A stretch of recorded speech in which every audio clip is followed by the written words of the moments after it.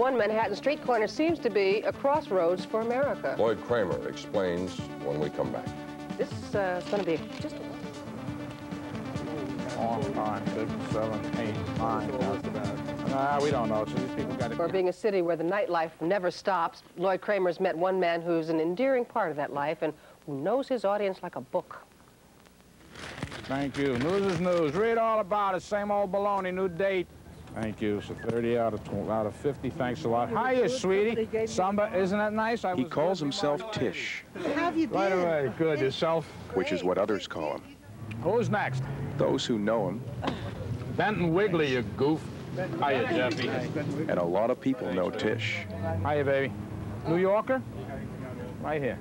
This is the West Village, 8th Street on the west side of 6th. 35. Thank you.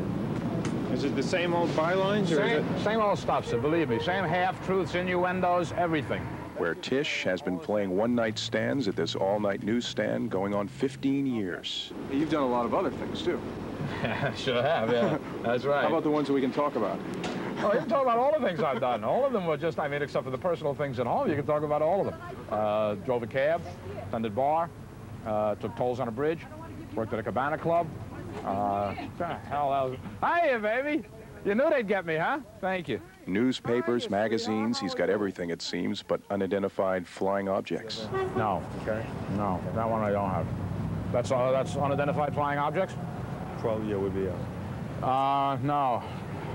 I'm afraid that that's a little more than I handle. He's someone who knows his customers. I gotta tell you what happened, man. I get jumped the other day. By what? 6 people. And he knows his customers because he takes the time. Well, I'm just glad you're all right. I couldn't believe it. I ran... Where was this? In Brooklyn. But let me tell you something. How's your hand? My hand's all right, but... Did you get hurt again? I ran into some pretty good white folks. I'm not lying to you. Really? Oh, yeah. Damn good. Well, send them over here. We'll change their minds. We don't want to... I'll talk to you tomorrow. You grew up in New York? Oh, yeah. I'm a native. The first place I remember was 99th Street and Park Avenue. I used to sit in the fire escape, watch the trains come out of the tunnel. That's where I was born. And about 7 years old, we moved to Far Rockaway, which was the place I learned everything I knew until I was smart enough to get the hell out of there and learn some other things. You got 1. You got 5. Thank you. Thanks a lot. He's a refuge of sorts for the regulars who want tomorrow's news the night before. I mean, the whole key for information is timing. 5, 1, 2, 3, 4. Although, says Tisch, it's not like it used to be. Years ago, the news used to come out at 8 o'clock. So you'd get a line down the block. They all knew each other. It was a social event. People would come, they'd all stand on the line. They would talk to each other. If the paper was late, I would call up. If I found out what was wrong with the paper, I would come out and I would make an announcement to this entire crowd. Folks, just call them up. It's not coming. All right, thanks. People just kind of go on. He brings to his tasks an appetite not for newsprint. Yesterday's news, nobody wants it. Who wants yesterday's papers? Were you a news junkie as a kid? No, I don't read this stuff. You do now, though.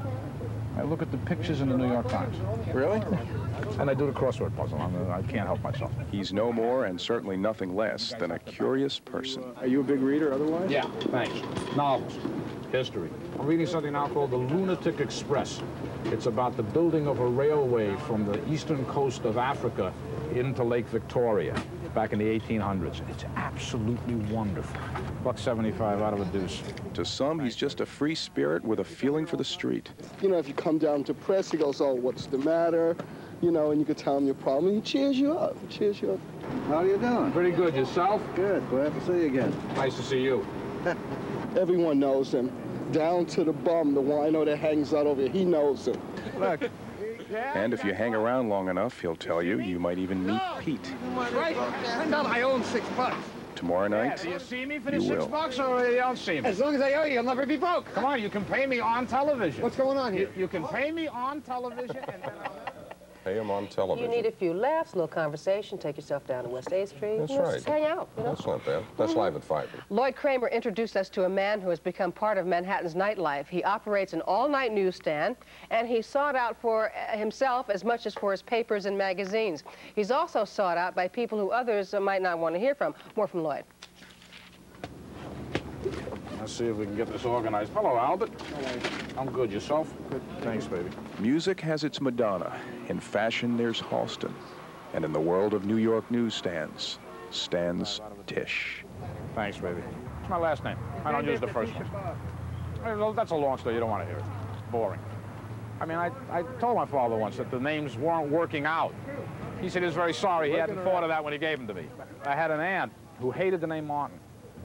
So I said, out of heck with this, you know? Tisch is enough. Everyone knows him, down to the bum, the wino that hangs out over here. He knows him. Right? Turned out I own $6.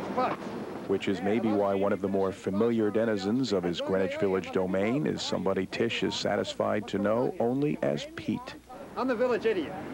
He is not. He just pretends he's a village idiot. He's smart enough to get my $6 and not pay it back. That's for sure. That's my office right here. That's right. That's his office. He borrowed $6 from me. He still owes it to me. I see him around all the time. So do I. So do No, look, I. I need one cane, but I use two sometimes when I beg when I'm walking, see? When I'm sitting down, I put my arm in a sling. Now, this is slightly paralyzed in the fingers, but I don't need a sling. Why do I wear a sling? Because I make more money. That's right. Interesting human being. Thank you. Okay? When I first saw him, he was much crazier. He used to curse a lot, yell a lot. But he's a really articulate guy. Oh, very articulate. Right? Much more so than most of the people that I know. He lives on the street?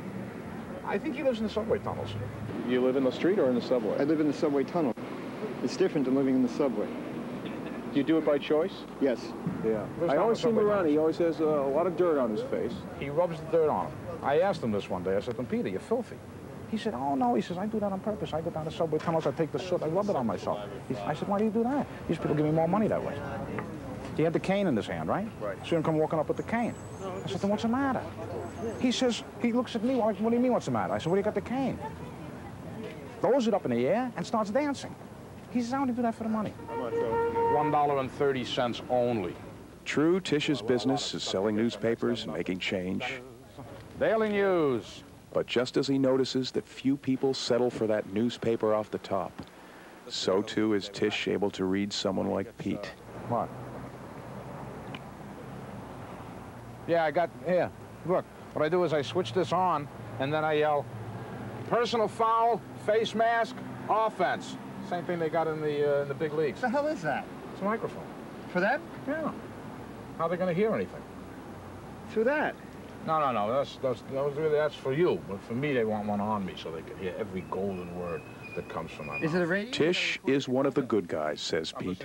So much so that even though he could have a better job uptown in an office or something like that, I know this, he works here because he prefers this kind of livelihood, you know, and I can understand that because I happen to be a chemist, and in a similar vein, I do this because that gets boring after a while of the same old thing. But living in the street the way I do and panhandling, it's an interesting life. Somebody looks at him and says, it's a bum. Is it? A whole person. I mean, we've had more dealings back and forth, he and I, good and bad. But doesn't it get cold in the winter? And not down in the get tunnel. Tired of this no, existence? just think of a seed. A seed is only 1 or 2 inches underground, but it doesn't freeze. And if that temperature goes below the freezing point of water, the seed will die because the water inside it will freeze. What do you have against 4 walls? Nothing really. In fact, I got $3,000 from the government a couple of months ago, and I almost got an apartment because I wanted a dog, and I wouldn't expose a dog to this kind of life. I think that the world is made up of individuals. I always have. I don't think it's made up of groups, all right? This, to me, is a wonderful place to see individuality. Simply stated, what we have here speaks volumes about New York and the New York night.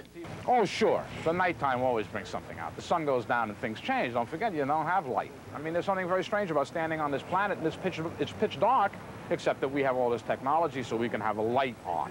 But there's no light. It's the middle of the night. But I come down here every night because I'm safe here. Don't you see? I mean, there's been times, Tisch or somebody in there, I get in an argument with somebody about money, or they make a wisecrack to me or something, and it's starting to get into something, and they'll just say, no, don't worry about him. He's crazy. I don't look at life as being none of my business. I mean, he might not understand why you do anything you do, but he has the ability to say you have a right to do it, which is the foundation of this country, but a lot of people have forgotten that. Lloyd Kramer, News 4 New York. Is there part 3? We're going back down there I don't tomorrow know. night? We may. We have to check. That's Okay. live at 5 for today. Thank you for watching. We hope you'll join us again tomorrow. Good night. Good night.